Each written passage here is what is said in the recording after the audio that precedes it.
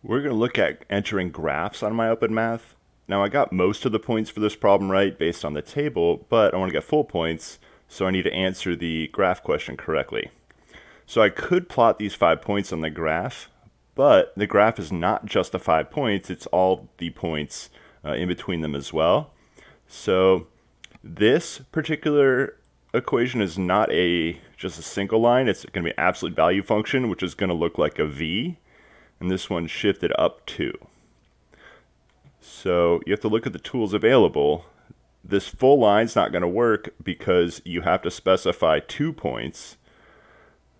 And then you could try to put another one on, but it has a lot of extra stuff that's not part of it. So if you make mistakes, or if you just have extra stuff, you really need to hit clear and start over. There's not a nice way to delete things. You can move single items. If you click on it, oops, looks like I put an extra point, but clearing is very useful. So now I want to graph my absolute value with a shift up of 2. So this point right here on the y-axis is going to be the vertex.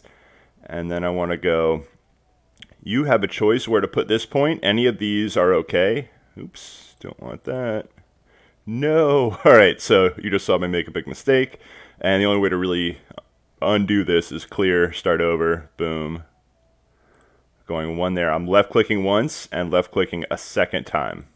I could have left clicked anywhere along this path or anywhere on the path on the left side.